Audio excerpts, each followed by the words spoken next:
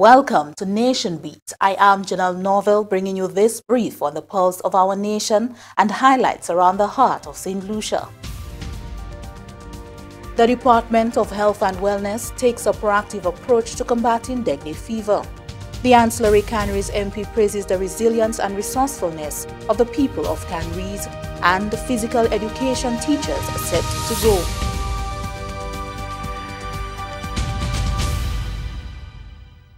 The Department of Health and Wellness is taking a proactive approach to combat dengue fever in St. Lucia amid rising cases in some Caribbean territories.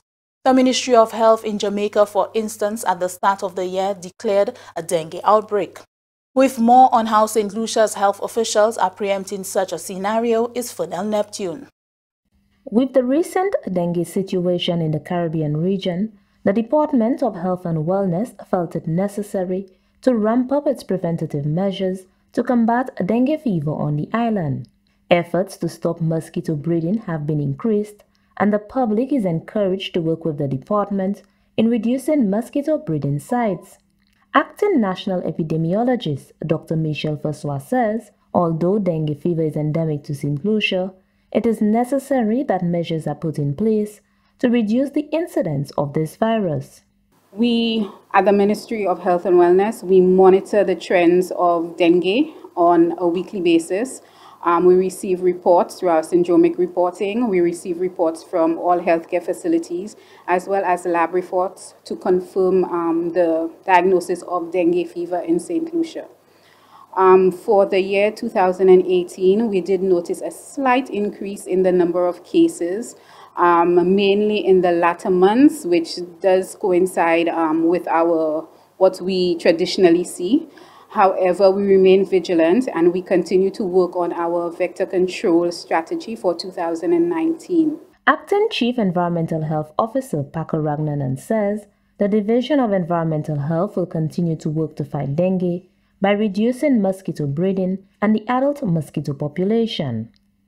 We have stepped up our surveillance activity in terms of doing house-to-house visitation, looking at breeding sites for the Aedes aegypti mosquito, because the Aedes aegypti mosquito is the main culprit in the transmission of dengue fever. And therefore, we have stepped up our surveillance. We've also increased our treatment for the larva.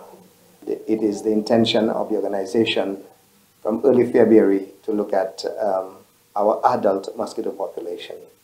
And as part of that effort, we are going to intensify the fogging operations throughout the island, because fogging is really a rapid knockdown of the adult population of the mosquito. Ragnanan also highlighted that the Division of Environmental Health will strengthen its community and educational programs as to sensitize St. Lucians about eliminating mosquito breeding sites. Reporting from the Communications Unit of the Ministry of Health and Wellness, I am Funel Neptune. Recognizing that spatial planning is critical for delivering environmental, social and economic benefits, as well as more sustainable and predictable conditions for investment and development, the Government of St. Lucia, through the Disaster Vulnerability Reduction Project DVRP, has contracted a firm to work alongside local agencies led by the Department of Physical Planning to establish the country's spatial data infrastructure. At an introductory meeting earlier this month, project manager of Cadastre International, N.H. van der Weg, noted that the three-man team was on island primarily to listen carefully to the expectations of participants and to emphasize the importance of data sharing in community and national development. We asked the consultant just why government should be investing in such a project. Every government decision concerns a specific location or an area or a zone. So you need to have a good spatial information about this location. That's why the location information is key to having a good and profound understanding of why you take that decision. It gives the government the ability to plan ahead, because you can see patterns in growth or that some event declines, I don't know. But you know, that is where you need spatial information to make that applicable to a specific location or area. The consultancy team comprises experts in the field of data policy issues, digital government, business policy approaches, and long-term strategic decisions. Asked for his assessment of participants' engagement, this was the consultant's response. The involvement was great. We had a very interactive, lively conversations. All participants really enjoyed answering the questions and even react to the propositions. So I'm very happy that they were there. Having formulated a stakeholder engagement plan, the team will return on island next month to hold in-depth one-on-one meetings with individual government departments involved in the spatial data infrastructure project. From the Government Information Service, Lucia Joseph reporting. Still on the capacity building front, the St. Lucia Hotel and Tourism Association has partnered with a key United Nations agency to ensure environmental sustainability, poverty reduction, and capacity development in the country. The St. Lucia Hotel and Tourism Association, SLTA, and the Global Environment Facility United Nations Development Program Small Grants Program officially marked their partnership with a signing ceremony. SLHTA's President Caroline described the signing as a milestone achievement in the association's efforts to establish stronger alliances with global partners who share similar commitments and aspirations. Our signing of this Memorandum of Understanding between our two agencies sets the intention to collaborate on projects of mutual interest which will aim to reduce poverty and promote environmental sustainability. Given our ongoing challenges with pollution, unsustainable agricultural practices, high energy costs, habitat conservation, and the unsustainability of some traditional livelihoods, our cooperation is key to unlocking sustainable solutions to these challenges. The signing ceremony served as an affirmation of the institution's intent to jointly identify opportunities for collaboration in areas that fall within the priorities of the GEF UNDP SGP Country Program Strategy and the SLHTA's Program Plan for St. Lucia. GEF's National Coordinator Giles Romulus indicated that areas of collaboration include climate change, biodiversity conservation, land degradation, international waters, and chemical and waste, with the aim of meeting the objectives of environmental sustainability, poverty reduction, and capacity development. So it is bringing resources together, but also bringing the experience of the SLHT in tourism and our experience internationally and in the environmental field. So both organizations having comparative advantages, however, understanding, as Cheese's speech said, we cannot do it alone.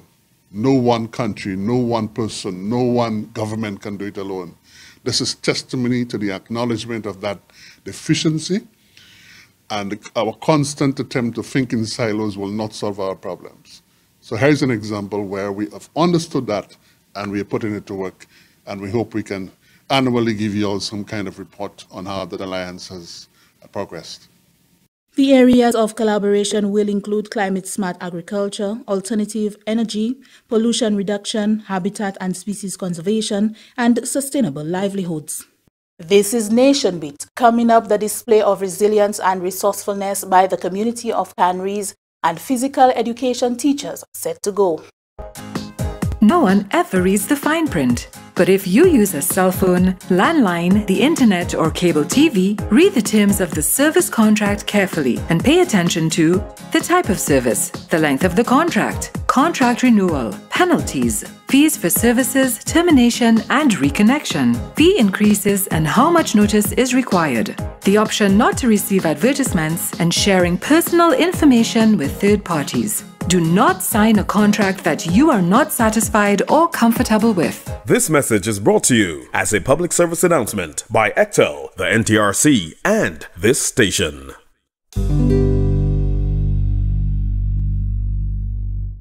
Welcome back. The community of Canaries is pooling resources to ensure that residents benefit from the services of an emergency responder unit. The efforts have come in for high praise by the parliamentary representative. Here's Anicia Antosidan. The St. Lucia Social Development Fund and Canaries UK Association are undertaking a number of fundraising initiatives to procure an ambulance for the community of Canaries. The community, which was previously serviced by an ambulance for over 20 years, has been without such services for the last 4 years. Andre Lancico is the head of the Canaries Ambulance Fundraising Committee. This is something that we did in the past successfully, and the Canaries community and our UK counterparts take pride in knowing that we have given ourselves something and not rely totally on other people. Canaries people have always been resilient and self-reliant. Growing up in the past, I know in Canaries you needed very little cash to have things done. Anytime something happened, the community people rallied together and had things done. So I see this initiative as something to bring back the spirit. One of several fundraisers is a lunch and auction which is being supported by the business community at Royalton Beach Resort and Spa on Sunday, January 27th. Parliamentary Representative for Ancillary Canaries, Honourable Dominic Fede. The event is already sold out. It's a cultural afternoon which will see a number of performances, both in terms of music and dance from various groups in Canaries. And really it is when the rest of St. Lucia will meet Canaries for a very worthy cause. The UK Association has also confirmed that they are doing a fundraiser in London, and that is with a view to us reaching the budget that we have. Minister for Health, Honourable Mary Isaac, commended the Canaries Community Group on the initiative taken. We are spending a lot more as a government, as a people, than we used to on healthcare, and we foresee that getting to be a lot more expensive as time goes by. So I must applaud again the community for taking it on their own to do this initiative. They are removing a lot of pressure on the Ministry of Health as far as us trying to source this resource for them. The government of St. Lucia, through the Ministry of Health, has already provided a driver and first aid personnel, in addition to agreeing to facilitating insurance and maintenance of the facility. Information Service, I am Anicia Antoine reporting. The national school sports season is set following a meeting with key players. Ryan O'Brien tells us more. The Ministry of Youth Development and Sports has engaged district coordinators for primary schools and physical education teachers at secondary schools on the island in preparation for school sports events to be organized by the ministry in the second school term. School sports coordinator in the ministry, Isabel Alexander Markey, says the recent meeting was intended to recap on school sports events for the first term and plan ahead for the second term. Second term, we have the track and field events, both for primary and secondary school, and of course table tennis for the primary schools, and under 19 cricket, United Insurance, under 19 male and female volleyball, and that's it for the secondary schools in the second term. The first school sports event for the second term will be inter-district primary schools table tennis, scheduled to start this month end. From the Ministry of Youth Development for Sports, I'm Ryan O'Brien. That's NationBeat. Join us next time on NTN at 7:30 p.m. with a repeat at 7:30 a.m. and on this station as we feel the pulse and heart of our community. You can also catch up with us anytime on the St. Lucia Government Facebook page or YouTube channel. I am Janelle Norville.